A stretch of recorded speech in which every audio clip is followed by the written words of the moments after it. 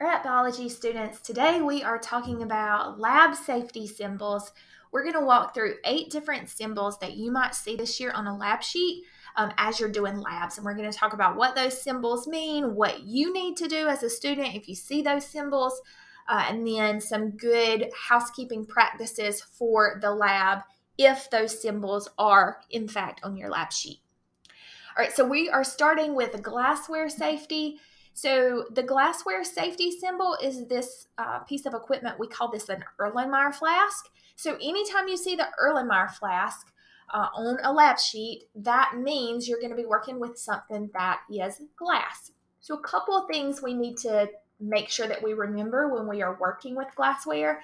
Make sure that your glassware isn't broken, and it's a good practice to just always check glassware to just make sure that it's not cracked or broken. Of course, if it is, you need to let your teacher know. Make sure that you never heat glassware that's not thoroughly dry. So if you had a class period before you that was using glassware and you noticed that they didn't dry their glassware and they put glassware away wet, and then you come behind them and you have to heat that glassware, just make sure that you never heat it if it's wet. Always dry it off. Use heat-resistant gloves or tongs or some piece of equipment that will protect your hands if you are asked to pick up or move glassware that is hot. Always make sure that you clean your glassware according to your teacher's instructions, and just make sure that you dry it before putting it away. And then if you ever do see the glassware safety symbol, you also need to make sure that you wear goggles. So goggles should always be worn when using any glassware. Now the next 2 symbols that we're going to look at are different symbols. They do mean different things, but they both have to do with the use of heat in the lab. So the first symbol is the fire safety symbol. Now, of course, fire is hot, so this is a heat safety symbol, but it's specifically called fire safety. This means we're going to be using an open flame in the lab. So this could be a tea light candle, a Bunsen burner, it can be a match. So anytime we have an open flame, you're going to see the fire safety symbol. Now, anytime we see this hot mitt symbol or glove symbol, this is your heat safety symbol. It means you're going to be working with something that is hot or could potentially get hot to the point where you need to have some extra protection. So with both of these symbols, the fire safety symbol and the heat safety symbol, you need to wear goggles. Make sure that you never heat anything unless you're specifically instructed by your teacher to do so. Make sure that you don't heat anything with a closed container. We know that when a container is closed and it's being heated, it builds pressure, and that pressure could potentially become a problem. Never reach across a flame. So if you do have the fire safety symbol and you're working with an open flame, just make sure that you never reach across the flame. Always use some sort of equipment that will protect your hands in the event that you have to move or transport a hot object. Make sure that you always have a clean work area before you start the lab. We don't want to catch anything on fire. And then make sure, just in the event that there is an emergency and there is a fire, know the location of the fire extinguisher and the fire blanket for your classroom. All right, when you see the skull and crossbones, this is our chemical safety symbol. Now, typically at home, when we see the chemical safety symbol or the skull and crossbones symbol, this means something's poisonous. And that could be the case in the science lab. However, you're going to see the skull and crossbones symbol when you're working with any chemical, whether it's toxic, poisonous, or not. I even put the skull and crossbones symbol on my lab sheets when we are only working with water.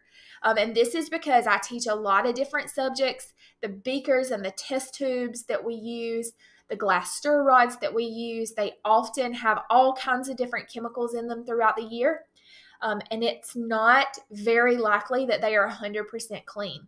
So that means when you use a beaker that another class period may have used sodium hydroxide in, suddenly if there's any remnants of that sodium hydroxide in that beaker, suddenly that beaker of water that you have in front of you becomes toxic.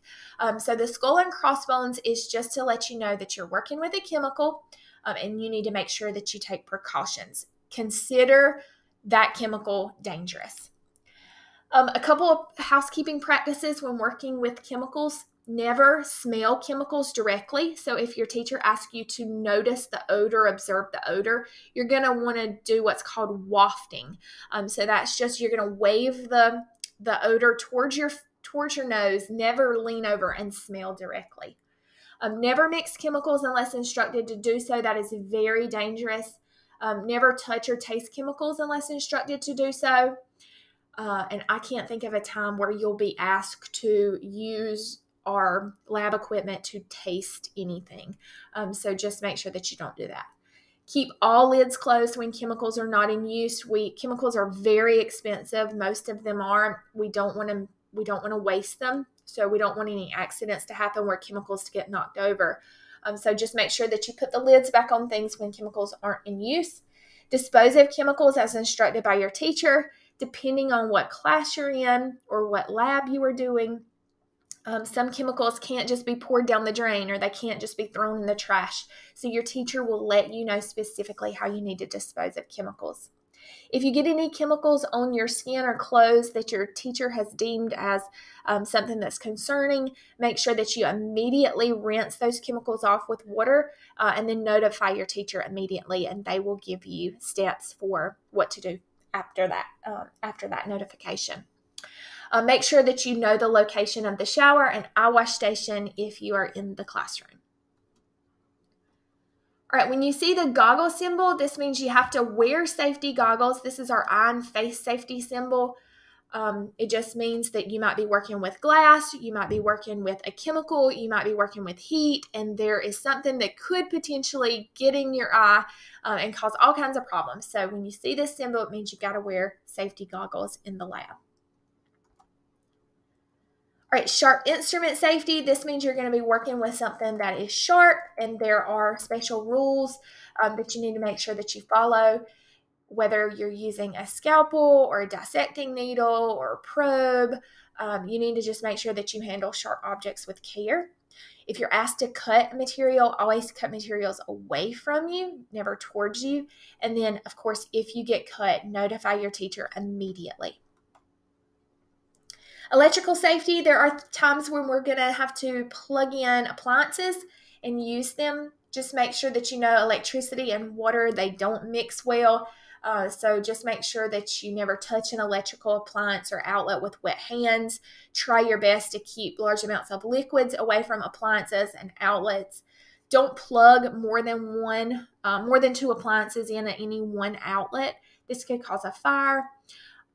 Also, please do not, this is not on the screen, but please do not break off your pencil points in the electrical outlets. All right, our last symbol is our animal safety symbol. This actually applies to live animals in the classroom, but also to specimens that we might be dissecting or looking at under the microscope. So just never cause pain or injury or do anything unethical to an animal or a specimen. That includes inhumane stunts and actions. Make sure after you touch a specimen or a live animal that you wash your hands thoroughly. And then we're going to do a quick review. I'm going to go through each of the symbols and you just tell me what that symbol is, starting with this one. Hopefully you said eye safety. This just means you have to wear your goggles. This is our animal safety symbol.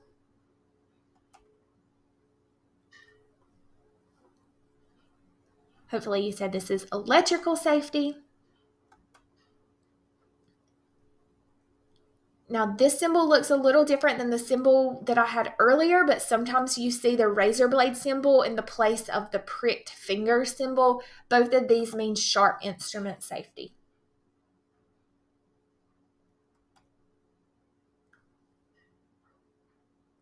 Okay, this is our heat safety symbol. Please note, this does not mean you have to wear gloves. This means that you are working with something that is hot or could potentially get hot, and you just need to make sure that you use precautions for objects that are hot. Right, this is our chemical safety symbol.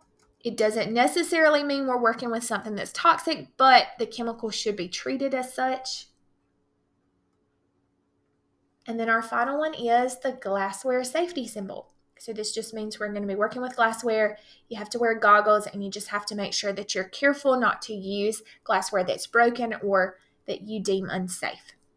All right, I will see you in the next lesson.